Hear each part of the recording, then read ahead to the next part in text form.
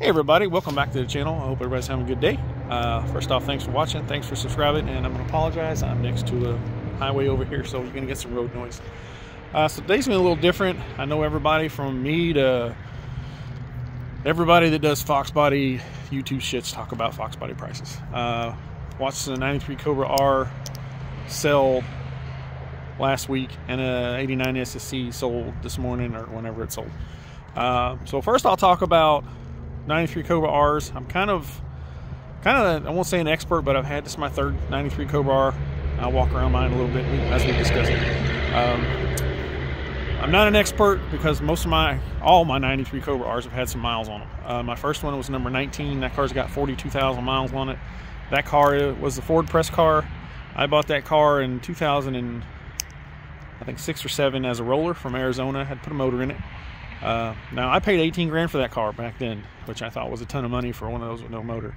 That same car back a couple 6 months ago or so sold for way more than that. I don't want to say how much it was. I do know how much it sold for, but you know, I don't want to get in this guy's business. That's his business. Now my second Cobra R was number 62. That car was belonged to Chris Kaufman, which also number 19 did as well. That car, I found it listed on eBay not far after I sold my other Cobra R. I think I bought that when I moved to Utah around 09-10. Chris had listed it on eBay and I drove out and picked it up. I also paid 18 grand for that car as a roller. Now that car did have the original motor in it, not the original trans, but it was a 12-point roll cage car. I put that car back stock. It was still on the MSO, 2,000 mile car, but it's all race mileage. I cut the cage out, put it back stock. That car, I think I sold that one for 45 around 2011 time frame, whatever. So that car starting to get a little bit more value. Now keep in mind, my cars aren't 60-mile wrapper cars. They're driver cars. They're enjoyable cars, stuff you can use. The car I have now is basically how I got it. I had to put some stuff back stock that wasn't stock on the inside. If you watch my past videos, I had to do the door panels and all that other stuff. Now, I know what I paid for my car. It's my business. I can tell you it's substantially way less than the other couple R's that have sold in the last, let's say, 6 months or so. I know the Bring Your Trailer car that just sold, like I said, it's 211. A couple before that sold in the 135 range. Those cars were 10,000 mile cars.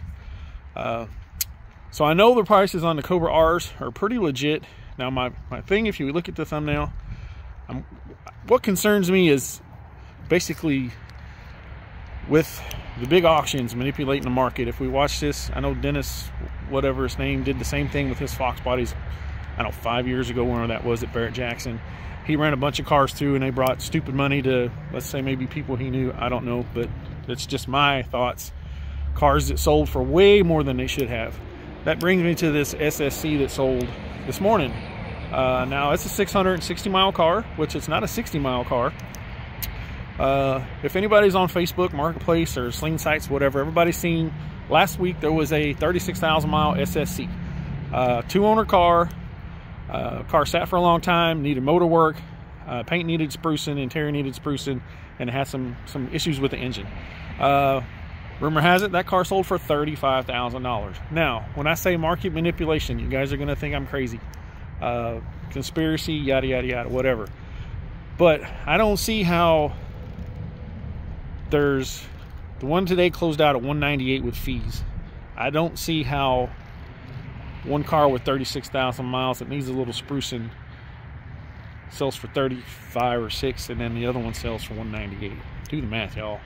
To me, that don't add up. Now, call me crazy. We'll see what happens in the next couple of months. I'm just under speculation that we're going to see a bunch of low mileage cars all of a sudden pop up for sale that weren't for sale a couple months ago, since this car just brought a lot of money. Now, some of that's going to be people like me and your average Joe that has a nice Celine setting or whatever, and they're trying to jump on the bandwagon while the skillet's still fresh hot this January and before all the auction starts. Now, I pulled out a couple of my cars, my 93R and my 89 Celine Coupe. Now, the SSC we're talking about and the 93R, everybody knows the 93R. Well, not everybody, but they only made 107. It's a factory race car. My thing about the 93Rs is most of these cars, once they're in collectors' hands and guys that have the big money, and that's not you and that's not me, once they get in collectors' hands, finding any of these cars under 6 figures is going to be hard, regardless of miles, condition, whatever you want to call it. That's just my opinion. I'm just one fat guy talking about Fox bodies. But now, the SSC, they made 161 of those cars. They're all identical. Now, some of them had different options. I think some of them had, maybe 1 or 2 had some heads, support work or something. But as far as paint finish, they all look the same. 161 cars. So there's a lot of them out there. Now, I'm going to show you my Celine notchback. There's only 59 of those ever built. They're ranging from 88 to 93. There was 193 coupe built. That car was stolen. It's long gone. If anybody knows where it's at, hit me up. Let me know. foxjunk73@gmail.com. I'd love to put that car back together. I know it's out there somewhere. Somebody's got to know where it's at. So we'll walk around. Showed you guys my cars before, but just going to kind of give you an idea of the Celine versus kind of the 93 Cobra R, and basically they're, well, let's just look at the cars and we'll kind of compare them. Let's check them out now. All right, so this is my 93R. Now keep in mind, my car's got 38,000 miles on it. If you watch my past videos, it's not perfect. It's got some nicks and chips and, you know, this and that and the other. 93R, crank windows, no AC, no radio. Yep, 4-cylinder seats, no back seat. Basically, you got carpet back there that covers the spare, and that's really about it. Now, the 93 Cobra R, 5-lug. It's the only Fox body other than the SVO that was 5-lug. The rear end in the 93 Cobra R is Lincoln Mark 7. The front is basically bare 2-piston caliper in the front with the 94 spindles. So it's kind of prototype in the front. Just kind of hodgepodge stuff they threw together. Now, Celine coupe, 5-lug swap. Front is basically Fox body, 5-lug, Ranger rotors, and SVO in the back. So that's basically the Celine. Now inside the Celine, you got a lot more uber niceties, flow fit interior, just super nice. That's kind of the difference between that and the 93 Cobra R. Now, ooh, that shut like butter. So I'm just kind of ranting today. I'm a conspiracy theorist on these prices and where they're going, and are people manipulating the market. But when I say that, let's say you got 3 super ass rich dudes, or 4, that have been sitting on these cars for, I don't know, 4 or 5 years, and Joe talks to Johnny and says, hey, let's run one through and we'll get Bill and Frank and Mark or whoever, or whatever these guys' names is, to run this car up. And if he runs it up to this, we'll just pay Steve or whoever back his money, and we'll split the fees. And then when we sell these 8 or 9 more the next month or 2, our profit margins would be higher. Makes sense. I mean, I can't see one car that's got 36,000 miles on it selling for 36 grand and another one bringing 198 just because of mileage, and one needs a little bit more work. Doesn't make any sense to me. I watch Bring a Trailer a lot because their auctions seem to be more down to earth, a little more practical. But yeah, that's just a video I'm making today. It doesn't make any sense to me. If you think I'm nuts, let me know if you think I'm nuts. And yeah, that's my question. Is the market being manipulated? These real money?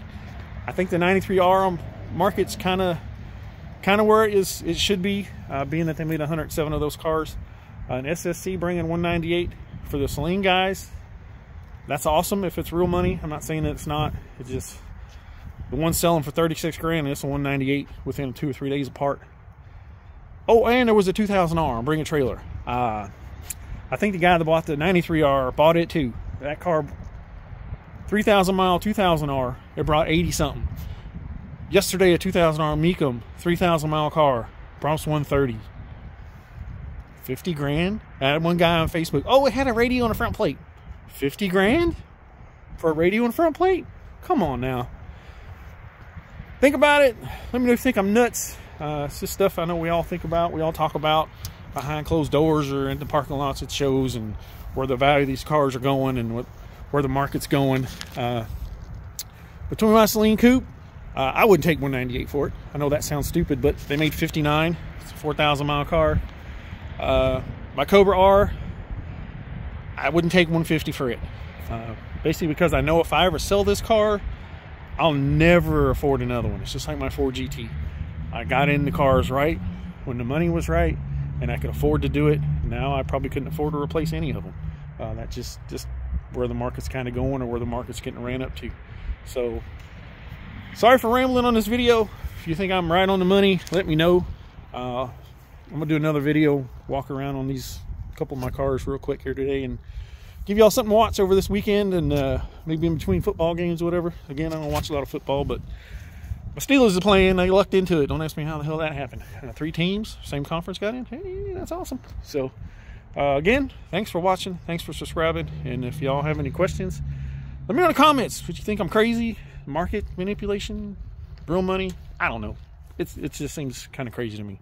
But that's where we're at. Thanks for watching, and y'all have a good day.